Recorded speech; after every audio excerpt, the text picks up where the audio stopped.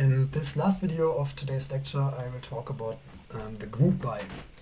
And group by is an operation you're going to use quite a lot when you're working with Pandas, and it's a really useful thing. So what group by basically does, it's split, apply, combine. So if you're grouping by, and now this image here makes sense, you're splitting the data into multiple groups based on some criterion. So you're breaking up and grouping depending on the value of some key. Then for all of those groups, you're applying some function, aggregation, transformation, filtering, and then you're combining the results into a new data structure. Okay, so for example, when what we are applying is the summation aggregation, then this is how it looks like. So we have some key ABC, ABC, and if we're grouping by this key, so we're calling this input.group by and then its argument key. Then we split into multiple subdata frames, not actual data frames because they're lazy evaluated, but imagine these are the subdata frames. And then on all of these subdata frames, we're applying some aggregation, so something that makes one value out of this, so the sum or the product or the mean, whatever. And then we have little ones, so the individual ones here, and then we combine these into a resulting data frame. Now we see this is obviously grouped by this key. Now we only have once A and once B and once C. And so when we have, for example, this array which we make into a data frame like this, and we're grouping by key, what are we getting? Well, I told you a group by object. Why that? Well, because it's lazily evaluated. This is just a more efficient implementation. But we can, for example, loop over these group by elements. And then if we're looping over it, then Pandas actually does evaluate it.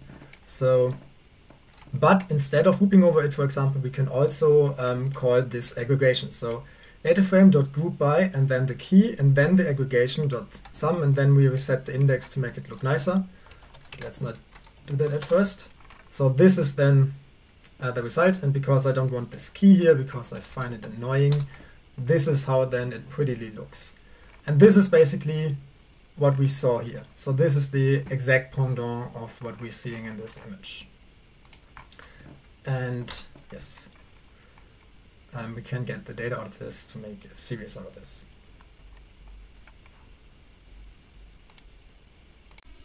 So as I said just as well, we can put aggregation functions after the group by, but we can also, what we can also do is we can loop over this group by object. So this, if we iterate over it, it will provide two things, and that is the key for this current subdata frame and the actual subdata frame or group. So it returns two values, the key and the group, and we can extract the key in our first loop and we extract the group in our second loop. Okay, so what do we need it for? Well, take for example our Pokemon data frame, and so if we wanted to check which generation of Pokemon has the highest stats in general. So is Pokemon subject to power creep? Have new Pokemon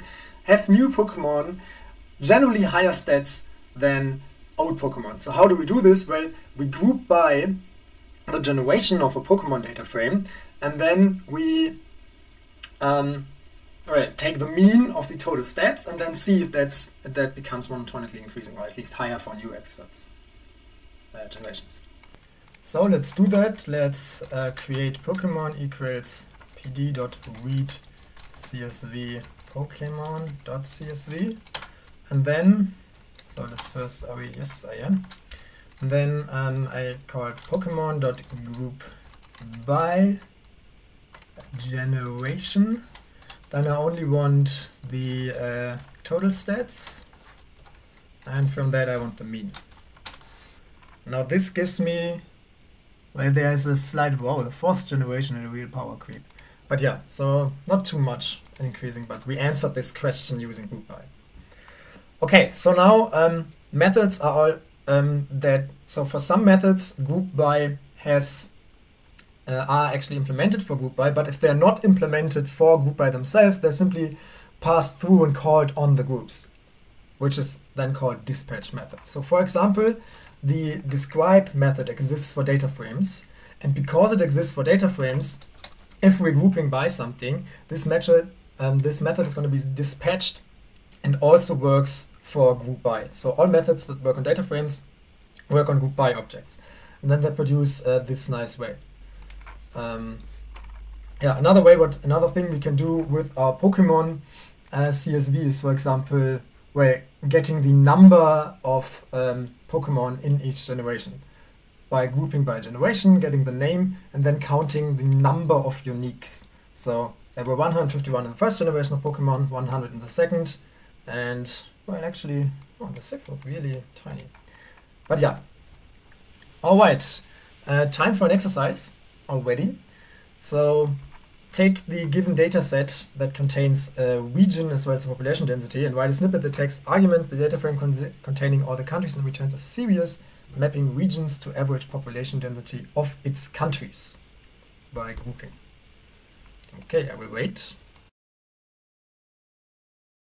Doop, doop, beep. Okay, so let's look at our data frame again. And now what do we want to do? Well, we want the population density by region, mapping regions to average population density. So we want to map two regions, so we want to group by the region and then get the mean, the average of the population density. So countries.group by region.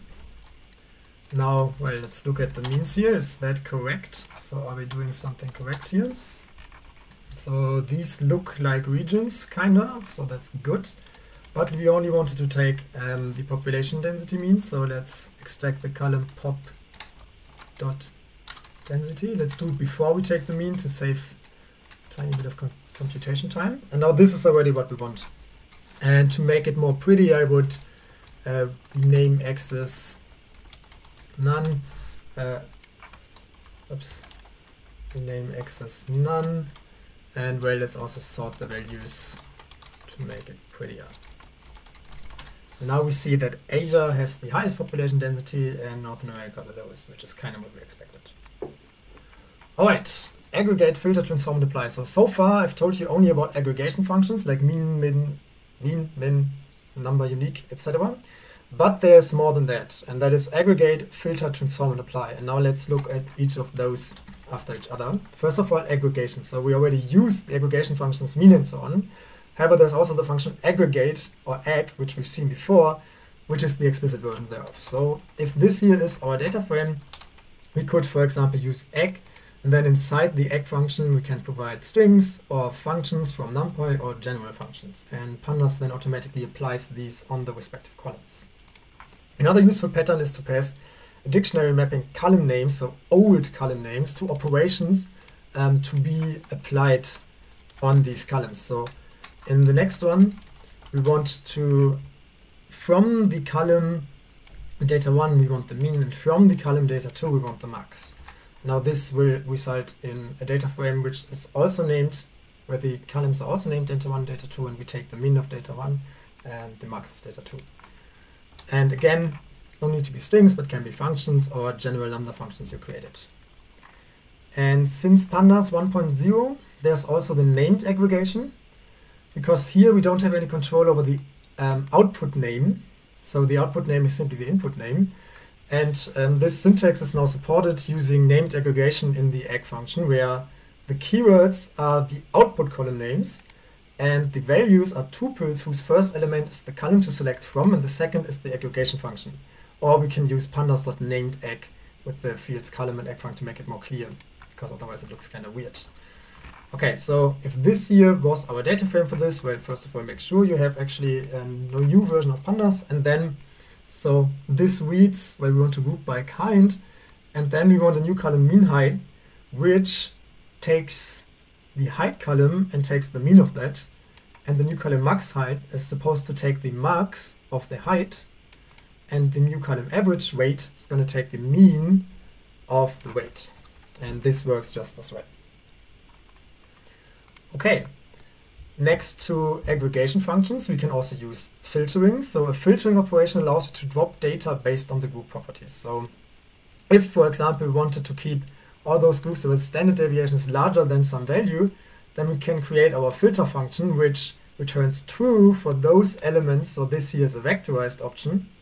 No, actually, is it? We can look at that actually.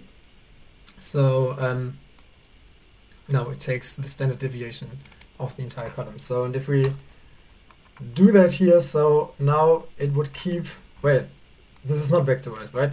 This takes the group. So it takes the standard deviation of this A group or this B group or this C group. So this boils down to one value and then checks if that is bigger than 4. And if we filter using this filter function, where this will keep the groups for which this filter function is true. So let's look at actually the filters here. So to see which groups are probably going to be kept. And well, if data 2 standard deviation is bigger than 4, so we probably keep these two groups and drop this group. And now let's filter with our filter func, and we see it keeps the groups B and C. Note that the filter function does not, in comparison to what we saw before, aggregate. So result does have the shape of the original form, just with certain lines left. Almost done. Next up, the apply method. So the apply method lets you apply an arbitrary function to group results, and the function takes a data frame and then returns also a data frame or a series or a scalar. But in comparison to aggregation, this doesn't necessarily reduce the number of dimensions of the input. So let's remember our apply from how it works on normal data frames. So this here takes the function which normalizes the column of a data frame. So it takes for all elements in our column, it divides by the maximum. So that normalizes such that the maximum value is now 1 and everything else is normalized accordingly. Okay, and that apply also works on group by. So let's look at how let's first look at what we, for example, can achieve with this. So this column only deletes my UDF, because otherwise I have to, the appends always to this. Now look at what we're doing here. So we create our data frame here, and then what we want to do here is to normalize now the first column by the sum of the second column. Okay, so here we normalized the first by the first, and now we want to normalize the first by the second. So let's look at our data frame. So we want to normalize the A's here by 8, and we want to normalize the B's in this column by 0 plus 7, so by 7. And what we would do if we didn't use the apply function would be this ugly loop. So first of all, we group the second column and we take the sum of the second column. So this here is again a group by operation. And then what we would do here is we would loop again over, so we would group by key again. And then we would take our respective groups, so column A, B, or C, the group A, B, or C, at the column data 1 and divide by the respective sum which we created earlier. And then we make a new data frame out of this. So what I would do here is I would, if it already exists, I append my new group to the new data frame, and if it doesn't exist, I create this group. I create a new df by group. So this is an example of, it's easier to ask for forgiveness than for permission. So if I can append to new df, that's perfect, then I do so. And so that here is if the new df already exists, and this here is the case if it doesn't exist yet. But it's easier to ask for forgiveness than for permission, so we don't look if it exists before we leap, but we simply leap and then ask for forgiveness. This here is, however, not the way to do it, because appending to data frames is really bad style in Python, in Pandas, because it takes a lot of time, and this is not how you would generally work with Pandas. This is not what data frames are for. But this is the only way of how we would achieve what we want, to normalize the group first column by the sum of the group second column, if we wouldn't use the apply function. Okay, so this is then, I'm printing also new df each time such that you see. So first of all, these here are the sums. We want to normalize the first column for A by 8, for B by 7, and for C by 12. And if we do this, well, we loop over the groups. So for A, this is the result, and then we append B to that, and then we append C to that, so that our end result looks like this. So now the first column is grouped by the sum of the second column. This looks ugly and is ugly. Is there an easier way? Yes, there is, using the apply method. So let's create our function norm by data 2, and this here normalizes our column data 1 by the sum of our column data 2 for the data frame or for the data frame group by object. And now we can simply apply this function on our group by object. And if we do that, the result looks the same as here. So under the hood, something like this is happening, just way more efficient. All right, and then we're almost through. Lastly, we can also specify the split key. So far, we always split on the column names, so on this explicit column key here. But this is just one of many options of how you can define groups. So we can, for example, group by this list. So this list here simply takes, well, this here is group 1, this here is group 2, this here is group 1, this here is group 0, group 1, group 0, group 1, group 2, and group 0. So this here is the only candidate, so we see that's actually the sum of that. So we can group by a list, or we can group by a dictionary or series mapping an index to a group. Okay, so for that we take our standard data frame, but we make the key actually our index here. And now we have a mapping for these indices in a dictionary. So A's are vowels and B's and C's are consonants. Now we can group by this mapping, such that now, well, A is one group and B and C is the other group. And we can also group by multiple columns. If we group by multiple columns, we can do that. So we can group by mapping, and inside the mapping also by key, which then creates a hierarchical index in our resulting data frame. Alright, that's it for this lecture. Then I really recommend to watch this video from PyCon 2015, which is also about pandas, if you couldn't follow me. And I will see you in the practice and next week.